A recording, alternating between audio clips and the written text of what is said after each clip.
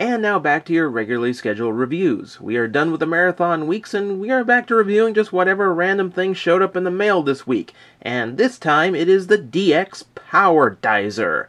Transformer fans would actually refer to this guy as ultra-sized. He is very tall, very thick, very heavy, and a far better shade of yellow than Bumblebee is. Actually closer to a safety orange color. So that works very well with his heavy machine nature, as do the caution stripes on his shoulders. Let's take a closer look at the detailings. First off, we have the head in a lot of white paint with some blue windshields on there. He does look quite cool. It passes for a face, and it does have a vague rocket ship scheme to him. If I put him upside down, you can kind of see Fourze's head in him just a little bit. Yep, looks like a space shuttle. You can also see a lot of nice machine details, a lot of exhaust there in the middle, done up in a kind of a dark shade of silver, really. A little bit darker. No, it's not gunmetal gray. A lot of little designs. I quite like that. Actually, you can see the speaker box in there too, but the grooves actually kind of integrate themselves into all that machine detail. Over to the shoulders, a little bit more white, a little bit more silver painted on, giving him more of those machine details that I like so much. His joints have been painted, a little bit of silver there on the side. You also see a little bit of black in the elbow, and a little bit more the dark gray here on the top of the wrist. The hand, you can obviously tell, is going to form a tire at some point. But for now, fully molded, thumb and everything, 4 fingers, very nice. A little bit more paint just to break up the yellow there in the middle. Dark gray for the legs, and the feet made of wheels. At least they're flat. It's more than I can say for some of the toys I reviewed that had wheels for feet. All in all, a lot of nice details on him. He looks like a big solid robot. So, how about articulation? Since this is a toy robot, he should have some. Well, it's not his main function, so he has enough to get by. The shoulders move outward. They are everything on this guy is ratcheted, by the way, and pretty much everything ratcheted in 45-degree increments. So while he does have posing possibilities, they do like to limit themselves a little bit. He does have a bicep rotation, so if you want his thumbs outward and remove that barbell curling effect, you can do that as well. Also, he does have hips.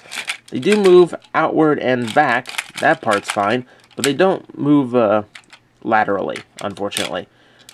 They do have a slight tilt to them, though. So even though he doesn't have an ankle tilt per se, he does still stand a little bit more naturally than he would otherwise.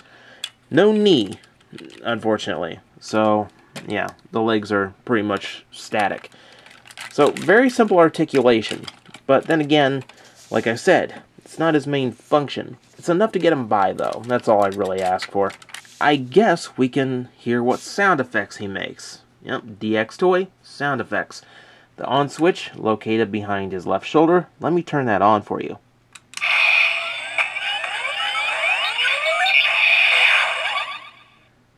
That's just his activation noise.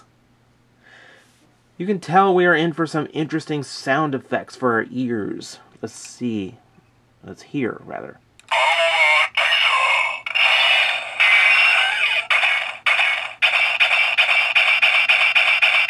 That's him running. Let me hit the button on the head again. And that's him throwing a haymaker punch, it sounds like. I actually really liked it. They had enough attention to put in that little build-up in momentum. You can hear him getting faster and stomping louder. That's actually kind of a neat effect. Now, if we hit it again, he's going to go into a different sequence.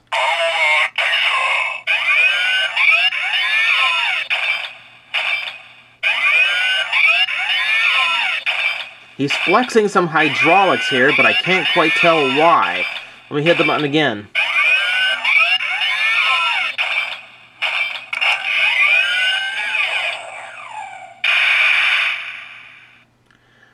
Not quite sure what he was doing. It sounded like he was picking something up. Might have been pushing something.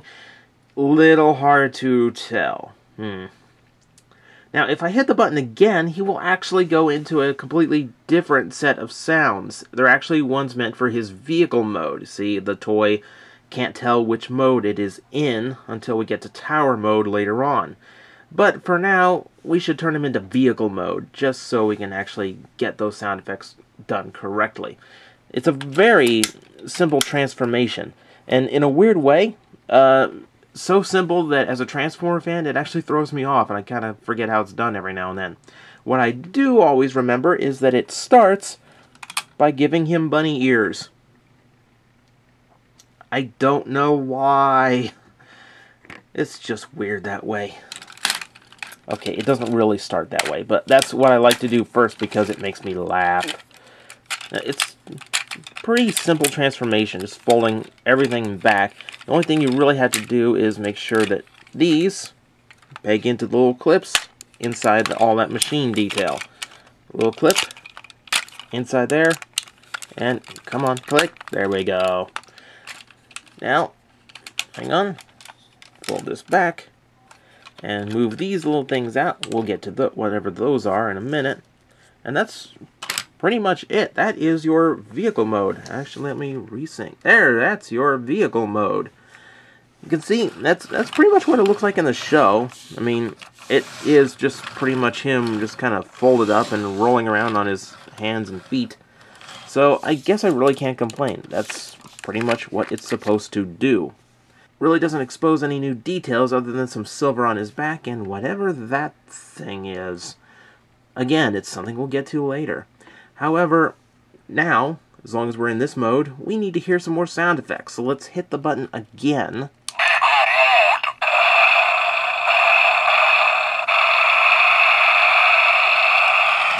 Sounds of him driving around.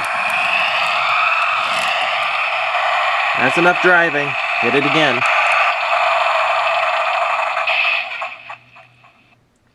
It's not a very smooth stop power, Dizer. I think you need a checkup. Now there's a little bit more this can do from here, but I'm going to need a Forza module changed figure to get it done. Hang on, let me go get him. And no, I'm not getting him from the tub. I'm actually getting him from...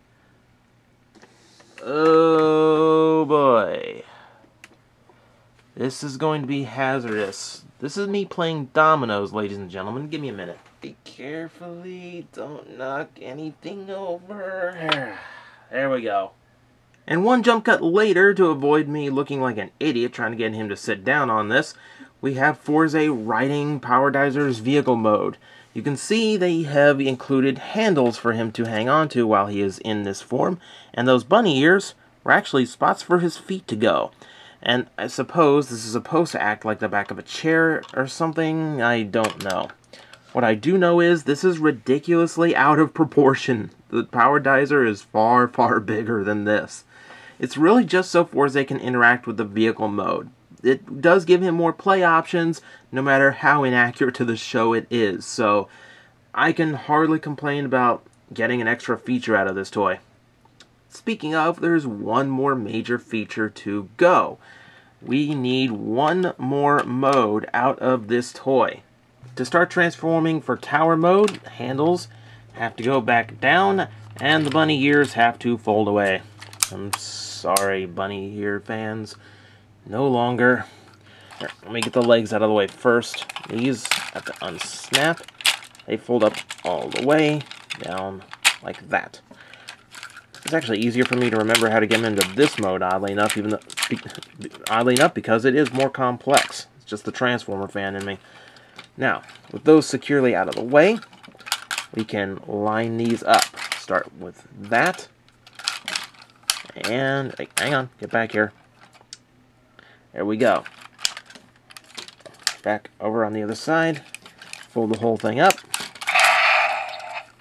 And you get a sound effect to confirm he is tower mode. And now he's going to get really freaking tall again. Let's see how I'm going to fit this thing in. Oh, it's getting worse. Oh my god. Jeez. Okay, yeah, that's a really tall mode. It's not exactly how we need to have him, though. We need him in the standby position. So, Let me fold this down. Down.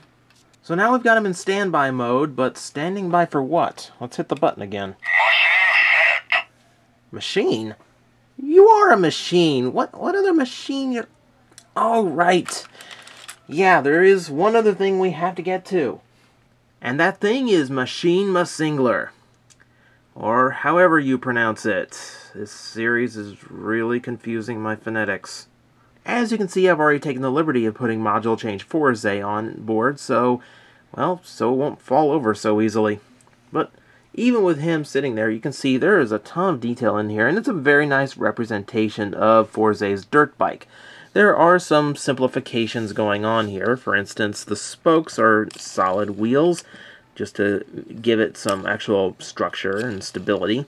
You can also see, if I raise his leg like a dog, his engine has been painted one solid spray of silver, a little bit unpainted, but otherwise just one big paint blotch, and going through here in the chain section too. So I'm sure on a figure art style release, all of this will be individually painted, it'll be fully detailed, but for the budget conscious, this still looks okay. I mean, the main part of it, the actual space shuttle inspired design and body shell, all look fine. You can see here on the front, the windshield, or whatever you would call that, it's too low to really block anything, painted up in a dark maroon color. It's a little sloppy on mine, but that's the kind of thing that varies from toy to toy. Yours may have it, or it may not. So I really don't try and judge the toy by that. You can also see some black lines here on the tail fins, giving it that look of a space shuttle all the way to the back. And considering that, you also have the booster engine. Everything pretty much well represented from the show. And yes, it's a very gimmicky bike, but I've kind of gotten used to it. It just matches Forze very well. It's a very good companion piece for it. And he is a Kamen Rider. What's a Kamen Rider without something to ride? Let's give Massigler something to ride. Hang on. Alright, here we go. Forze riding up, mounting right here. We have holders that you can fold up. They clip into the front wheel, and now securely setting him up so we can raise tower mode once again. All the way back. Let's see if Forze will actually hang on. Ah, very nice. Now Massigler also plugs into a peg down here to secure it even further. Now all locked in, ready for takeoff. Now, we've got one more sound effect to hear. Let me hit that head one more time. Are you ready, Forze? Oh, geez, face forward before takeoff. You're embarrassing me. Let's go.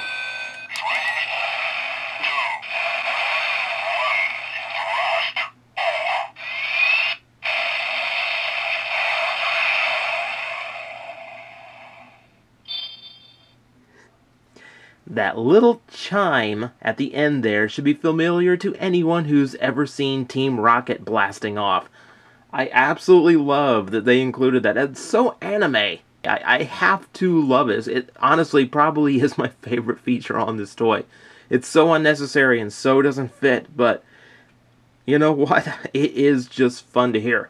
And while Forze didn't take off, you can see he managed to survive intact. Everything is staying in place. He's got a firm grip, and so does tower mode. It locks in there very securely. So all around, very cool. This alone right here makes an interesting display piece, to say the least. Now let's be honest here, the big accessory robot of the year isn't going to be for everyone.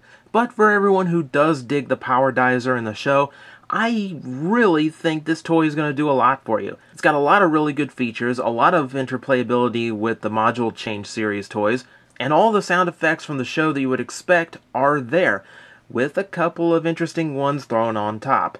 And I think it was a great move packing in Massigler with this. The bikes are usually really expensive and don't do a whole lot for the price, but packed in with a giant freaking robot?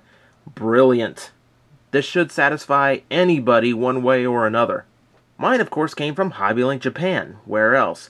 And if you've been buying up the Module Change series figures thanks to these videos, this is a great companion piece. Now, how do I end this video? Oh, I know. Okay, I'm happy now.